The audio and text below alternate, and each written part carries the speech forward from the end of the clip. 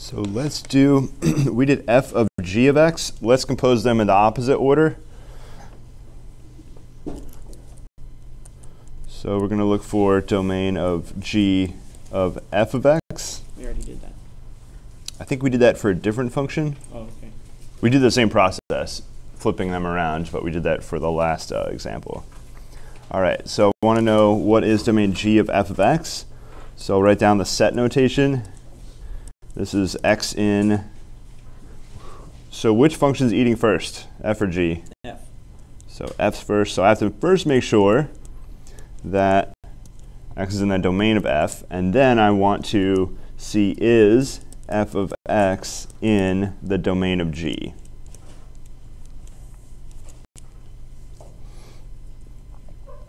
And again, I wrote the first part down because I'm just looking at who's eating first. So f's eating first, so that's the first condition you have to meet. And then the other condition is whatever the output of f is has to be a valid input for g. All right, so now we'll write all these things down. We got the individual domains earlier. So domain f is everything that's not negative 1.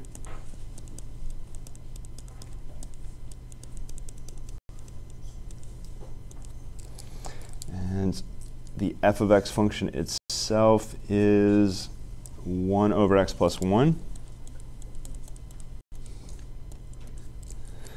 And domain of g was negative infinity to negative 1 union 1 to infinity.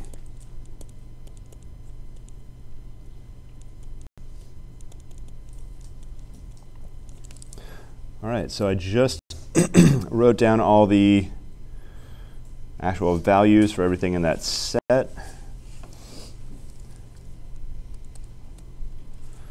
So I'm going to rewrite the first condition right here. What does it mean to come from those two intervals? Or maybe easier, what does it mean to not come from those intervals? So what x value would not be there? So we'd skip negative 1. So I can rewrite that condition as x is any real number that's not negative 1. So I just rewrote that condition. And now I'm going to look at the other condition right here. Oops, it's a little longer than that. Better zoom out. Okay, so what does it mean for 1 over x plus 1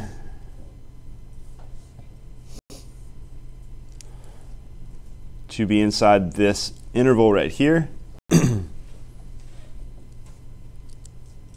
So we think about a number line. We have negative 1 and positive 1, and we have to be outside of those two. So I'm going to turn this into an inequality. So it's either less than or equal to negative 1,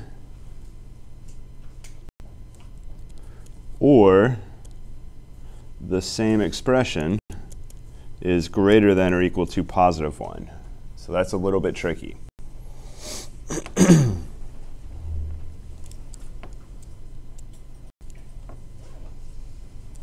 So I looked at the number line and saw that if you're in this interval here, you are negative 1 or smaller, or positive 1 or bigger.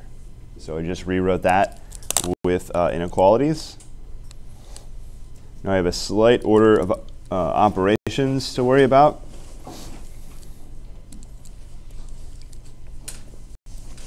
Not really too big of a deal here. All right, so negative 1's bad. Now I have to deal with these two rational inequalities. Good news is you've done lots of rational inequalities before. So we'll go for, doesn't matter which one we go for first. I'll go for the one on the left first.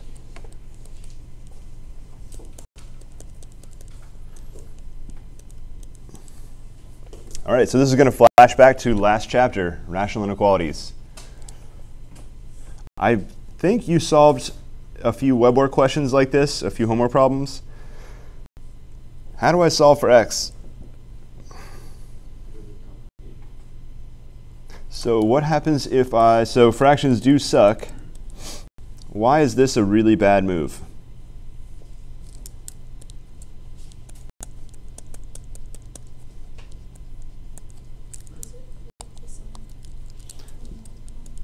So what would I be assuming if I wrote this line down? Did my inequality sign flip around? So what am I assuming? Multiplied by something that could be negative. It's very easy for that to be negative. So you're assuming that x is going to be 0 or above. So I'm making an assumption, and x plus 1 is greater than or equal to 0. Well, I'm probably making the assumption it's greater than 0. If it was equal to 0, I'd have undefined on the previous line. All right. What happens if that's negative? Then my inequality sign flips around. So I actually have two things to worry about.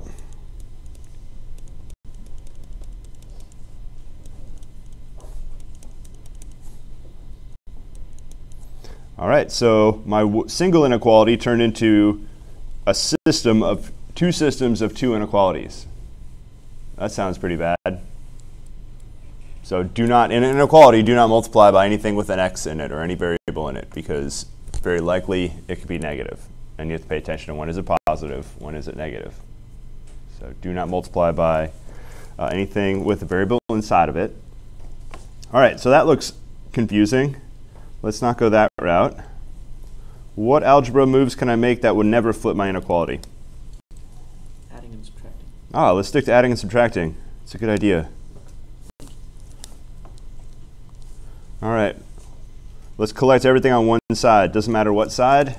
I will collect everything to the left side because it's easier to do that.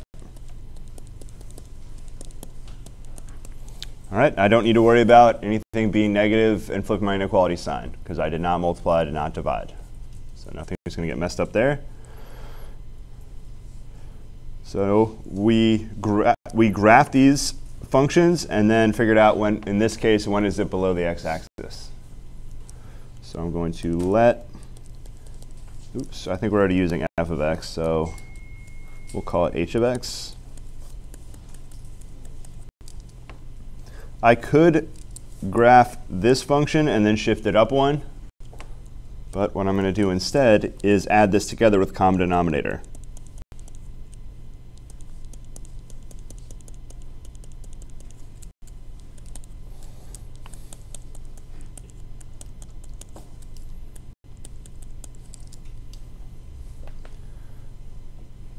So are there any algebra questions on what I did here?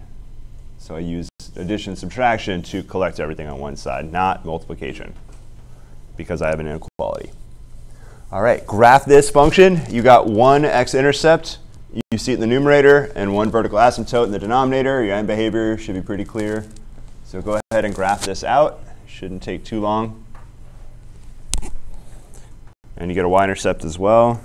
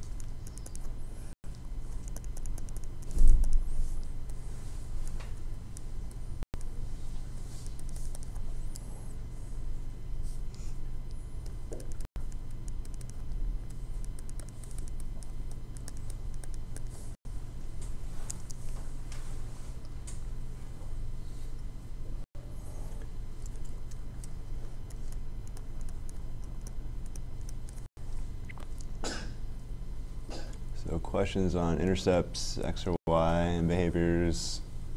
This one wasn't too bad. It's a pretty simple function. So let's move all these over, plot them on the graph.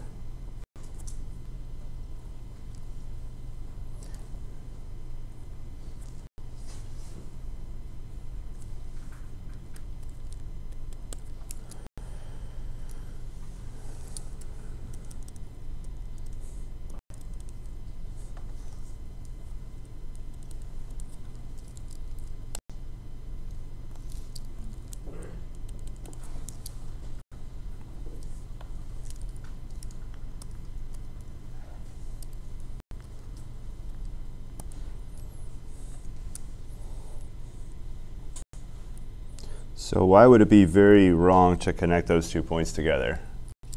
Because there's two.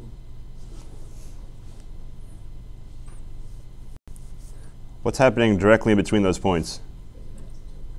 Vertical asymptote. So there's no point on this graph with an x value of -1 because of that vertical asymptote. So I cannot cross that vertical asymptote. So, but isn't that a 2? Uh-oh. Yeah. Did I do something wrong? Well, isn't the Oh, the y-intercept is, yeah, +2.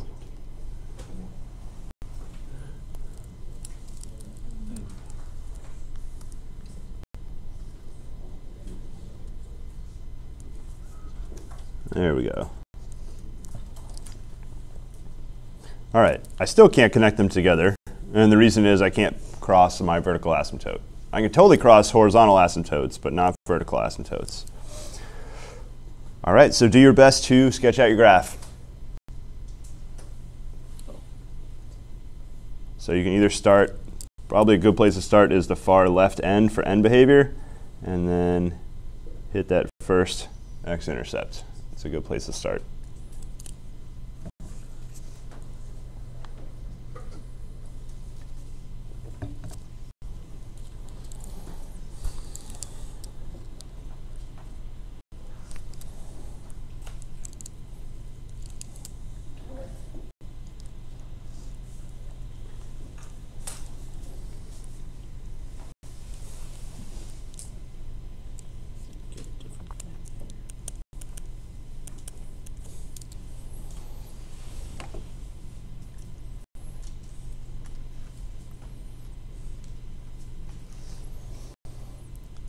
Okay, questions on the graph. So we did a lot of work just to answer the inequality question. So this was h of x, so I want to know when is h of x less than or equal to 0. So what interval do I use for this inequality now that we know the graph?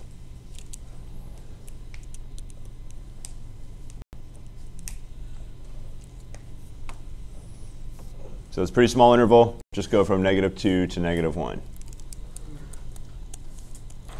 And do I go open or closed at the ends? Let's start with the left end. So at -2, is -2 an OK x value? Why is -2 OK?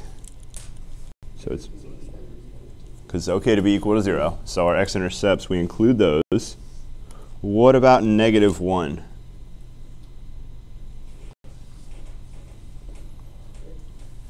Can we use -1 as an x value?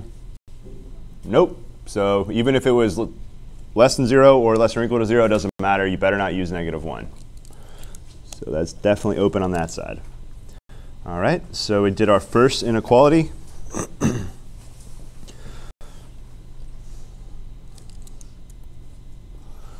So our condition turned into x inside the interval -2 to -1.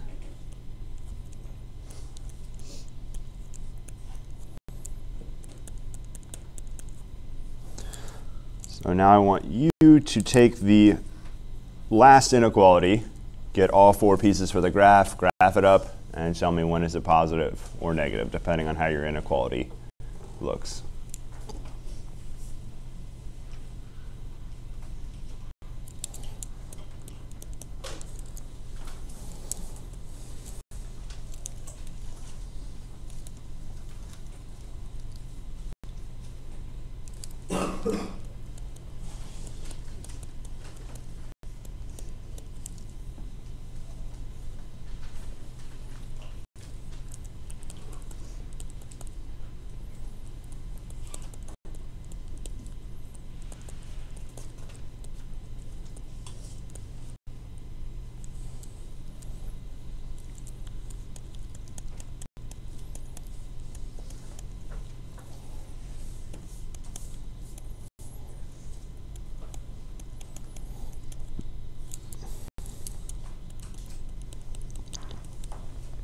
So I'll name my function j of x, and it's the 1 over x plus 1 minus 1.